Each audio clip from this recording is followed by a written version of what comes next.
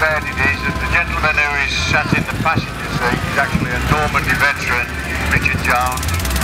Richard's now, I don't think he might be saying he's 90, and Richard used to drive one of these, and he was quite excited when he saw this here. So, he's doing a bit of reminiscing for him. Let him have a drive around. He's a lovely guy. If you want to have a chat with Richard after, I'll try and have a quick word while he's in the arena. He'll be over in the MVT caravan, have a chat. He'll tell you all his experiences, and he's a fantastic guy. A long-term MVT member, one of the earliest members of it. So, but anyway, that's Richard. The other one we've got driving around is a UAZ. I remember, no, I beg your pardon, it's a Gaz. Right, there's Gaz in UAZ, WAZ is it? I don't know. But anyway, we've got a Gaz.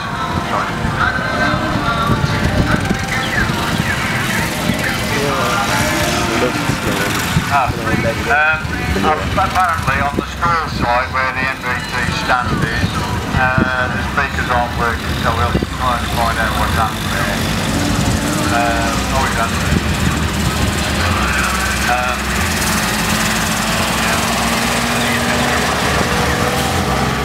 Going round, what behind the K5. Champ running round.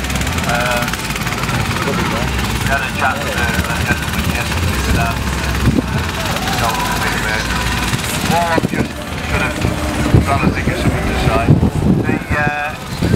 In the corner here, the engine that's stuck there is the Meteor engine, and in about quarter past, so it's in the next few minutes when I ever find out what time it is.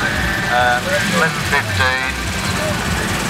Oh, yes, now. So, yeah. He's doing a break jump now.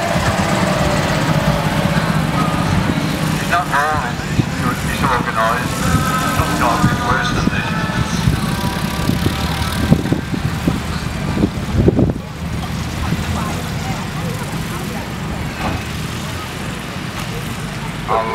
I'll just have a quick word with Chris with the K5 and hopefully Richard. Walking down and pull through a train in there.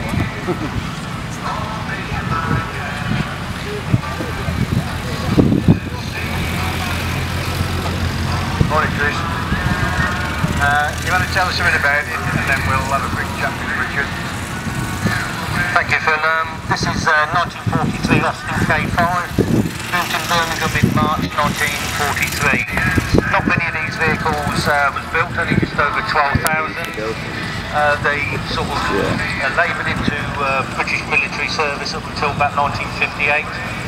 This is only one of 5 known examples that still survive and still move. Generally used as for transport and ammunition and some troops. It's normally assigned to either armoured units or artillery units. And then it remained in service, let's say, to 1958 with TA units.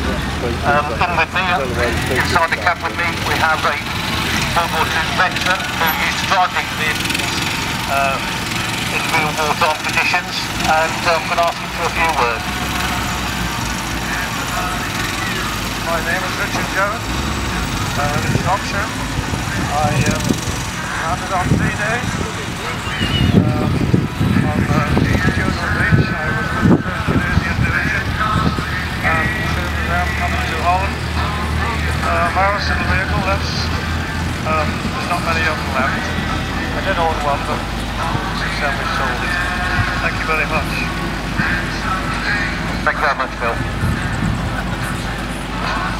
Thanks, Chris and Richard. You heard Richard say he did land on D-Day. Good gentleman along with a few others like him. We have a great deal of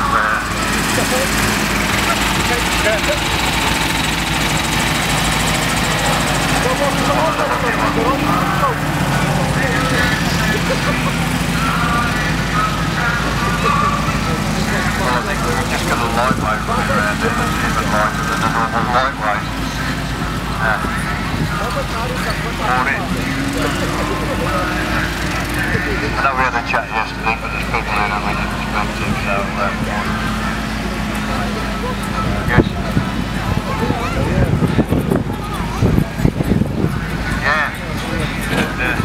Yeah, we got another gentleman who said it is national service, so it's not quite as old as Richard. Yeah, one and just. Yeah, Sonny. Oh, yeah. Yeah.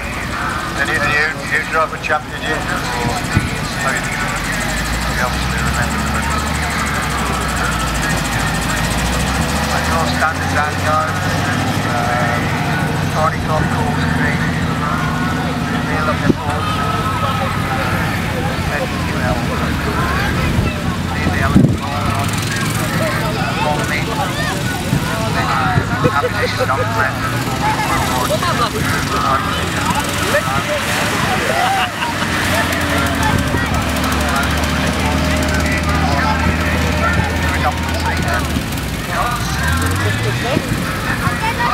what I meant.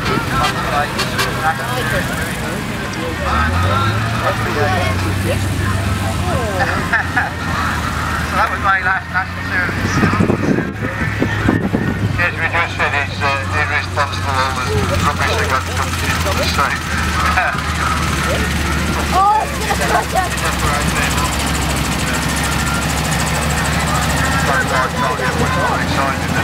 Carrying on bombs and dumping them in the sea. Vehicle is just driven past you. It's on Humber utility, a bit of nose on it for that. Continue to be used a bit more office. Ranks, but